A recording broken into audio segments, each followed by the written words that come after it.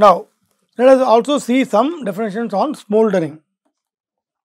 Smoldering, as I told you, is a process where surface reaction takes place.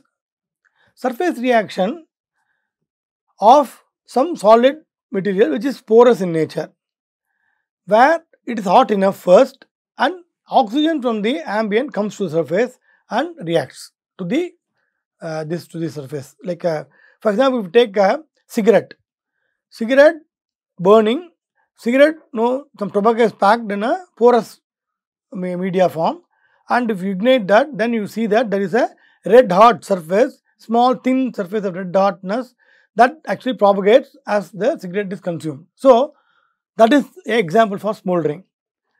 Similarly, a charcoal, if you take a charcoal and try to ignite it, you will see that it will be red hot. The surface will become red hot. So, there will be no visible flame, there will be no much of gas phase things, small amount of gas will come out, but you can see that there is no visible flame and only red hot surface will be there. So, normally a fire in gas phase is called flaming reaction, or why you call fire as a flame, set of laminar flames or a combination of laminar flames you can call. So, the gas phase reactions will contribute to visible flame, but the surface reaction will not contribute to any flame, and only you will see a red hot zone. Such a process is called smoldering. Okay, now what are the factors which will dictate smoldering? They are porosity of the material, because oxygen has to penetrate. Okay, if you pack it too dense, then it will not be able to sustain that. See, even in a cigarette itself, if you pack the tobacco very, very densely, then it is not easy for it to propagate. Okay, for example, you suck the air so that the air also comes to the surface of the and it burns the tobacco. If you don't, if the packing of the tobacco is very, very dense, then you cannot even suck the air from the other side. So, that means porosity of the material is very important. Then comes the oxygen concentration. So, there should be some good amount of oxygen in the environment which should come to surface. Then the diffusion process, correct, because these are all non-premix combustion. So, here the diffusion transport process is going to be very important. Then of course, the heat loss. If the heat is lost, then the surface will become cooler. That means smoldering cannot sustain. So, the hot surface, porous surface should be present, it should be hotter, oxygen should be available, then only smoldering can occur. Now, please understand that, as I told you, smoldering can initiate a flaming combustion, because for example, the cigarette can light any other material. So, similarly, if there is any, see, if you have a say barbecue and put some say charcoal, etc., these charcoal particles, etc., can cause a fire. Smoldering, the charcoal particle undergoes smoldering. So, smoldering can initiate a flaming combustion, or once the flaming combustion has occurred, wood surface, etc., can be smoldering. Smoldering can result after the flaming combustion also. Now, as I told you in the beginning, the auto ignition and smoldering are connected to each other, where if you take the scenario of a compartment where there is no much ventilation, the partial burning of some commodity has occurred. So, some hot surface has, some smoldering has initiated. Now, the smoldering will cause lot of fuel vapors to go out, but there is no enough oxygen. The fuel vapors will be hotter, oxygen is not available. Now, suddenly if it is exposed to a stream of oxygen by opening a window or etc., backdraft occurs. So, the auto ignition and backdraft etc. are also can be caused by smoldering. So, smoldering is another type of non-flaming combustion which is involved in fire in several scenarios. Now, we will go to the definition for smoke. What is smoke? Smoke is nothing but a hot product of combustion like CO2, H2, etc., nitrogen, plus some solid carbon particles present in this. It's not just some, see, particles, it has some type of structure for this.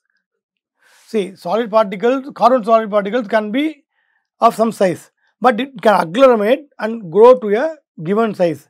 So, it can go to what is called a soot particle, and the soot particle plus these products of combustion, gas products of combustion together is called smoke. So, if you take any fire hazardous material, like say a sofa or a fabric or wood, etc., they predominantly have unsaturated hydrocarbons. Okay, unsaturated hydrocarbons is say C2H2, C2H4, etc., or cyclic hydrocarbons also, C6H6, etc. So, this will produce what is called soot. Okay, so this soot production will be present in any combustion phenomena, but if you have good supply of oxygen or air, then what happens? The soot which is formed within the flame or the fire will basically be oxidized also. So, that means if you can see a candle flame, in some candle flame you will see that the smoke will not come out of the tip of the flame. In some cases, if you go for a small candle, you will see that the tip will be closed. There will be no smoke which is coming out of the tip. But if you increase the size of the candle, for example, you will see now the tip of the flame, candle flame will open. So, if I draw this, the candle flame is formed, the tip opens and smoke come out of this. Do you understand? So, what happens is the soot formation is there, but in some cases, a smaller wicks, for example, if you take, the tip will be closed. That means the soot which is formed will be oxidized within the flame itself. Oxygen availability is such that the soot which is formed will be oxidized. So, no carbon particles will come out of the flame, causing smoke. But on the other hand, if you go for higher and higher say material size, etc., then what happens? The oxygen required to burn it completely will be not available within a particular height. So, that what happens? As the height increases, the flame also cools down. So, if you see the reaction zones will be there.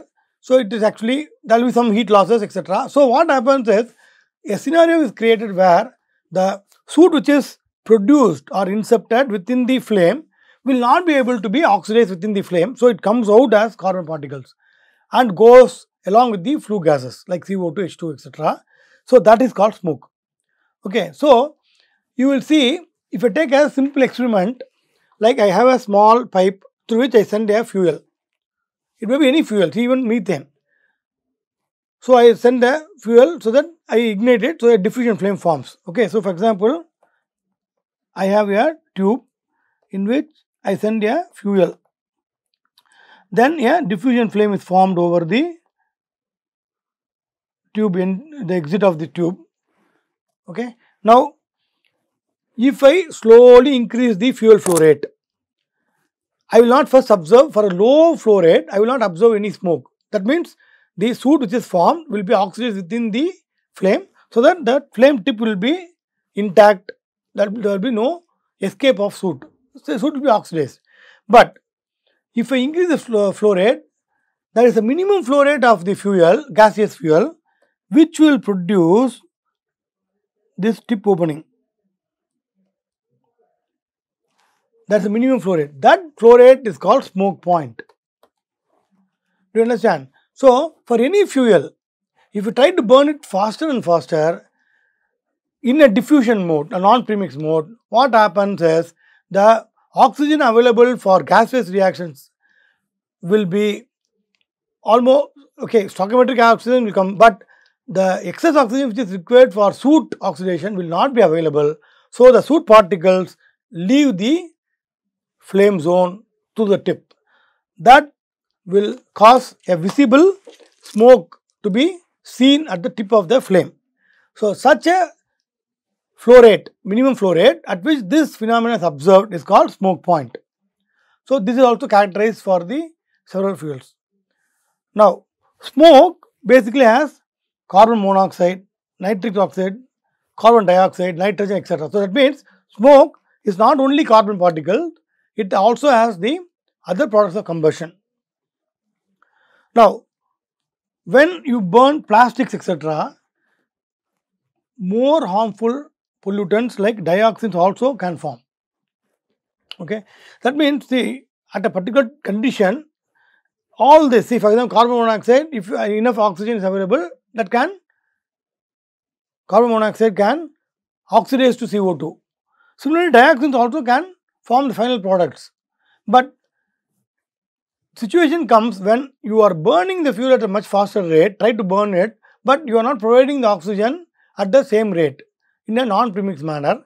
Such a situation will produce soot, harmful pollutants, etc.